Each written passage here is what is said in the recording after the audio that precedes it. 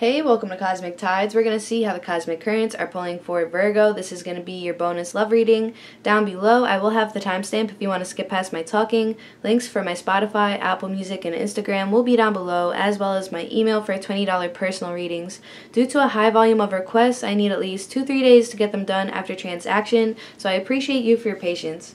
Keep in mind these energies are interchangeable. This could be you, your partner, whoever. This definitely could be a vice versa reading, okay? So I'm seeing here that you want to manifest change. You want change in your life now, okay? Because I see, I see you're attached to somebody who keeps making you sad here, okay? There's a codependency, abandonment issue, basically an inner child wound here, okay? And you're being asked to basically cut off this attachment here because it's draining you here, okay? But I see you allowing more time before you make a decision to leave this situation, because not only are you attached to this person, you really love this person. You wanted a family with this person here. You want security with this person here. You want to manifest an empire with this person, okay? You want to build something with this person here. You want it to really bad, I'm seeing. But you're being asked to look within yourself for your security, okay? You're being asked to realize that you are whole and you don't need anyone to hold your hand to manifest with you. That you're full on your own. King Midas doesn't need anyone to manifest his empire. He's whole on his own. He believes he can do it, so he does it. So that's basically what is being asked of you here. And I'm seeing this is giving you a lot of inner conflict here. It's also bringing you into some confusion, because I'm seeing you really want to commit to this person, and you want this person to commit to you because you feel a very strong connection with this person. But you're being asked to have great inner strength here. You're being asked to have great inner strength here and to take yourself away from this situation so you can give yourself time to become a butterfly here, because this person's going to keep you at a caterpillar state, all right? And you're being asked to let yourself flourish. Take time away from this person. Take yourself out of this situation so you can be on your own and you could become this confident butterfly here, okay? Because I'm seeing you have the desire to move on. You're not being fulfilled here. You want something more meaningful, spiritual, and emotional here. And I'm seeing you want to manifest a way out of this situation, okay? You want to manifest a way out of this situation. And it's also like you're tired of this person disappointing you, not fulfilling you. You don't like that they get chased by other people, and I just see you wanting to take yourself out of this equation here. And I see you're going to defend what you feel you deserve here. You're not going to settle for less than what you deserve here. You're being asked to end this cycle, even though it is giving you a lot of inner conflict to do so.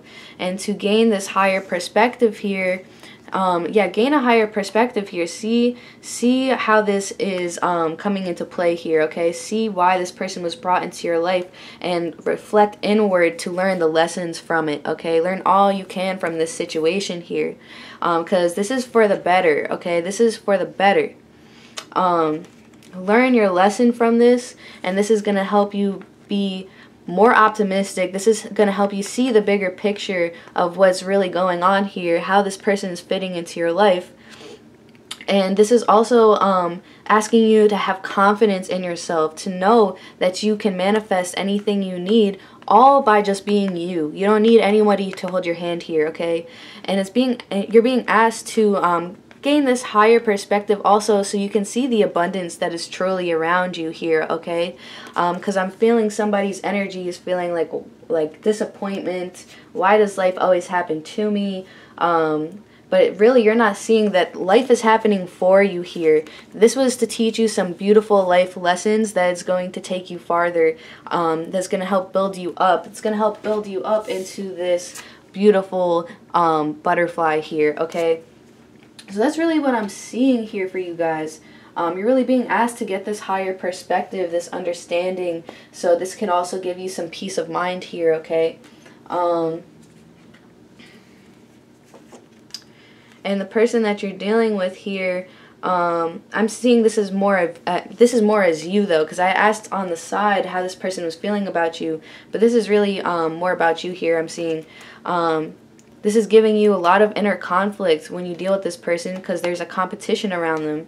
And I'm seeing you're expecting the worst here, but you're also opening up your eyes and realizing that this is a karmic relationship here, okay?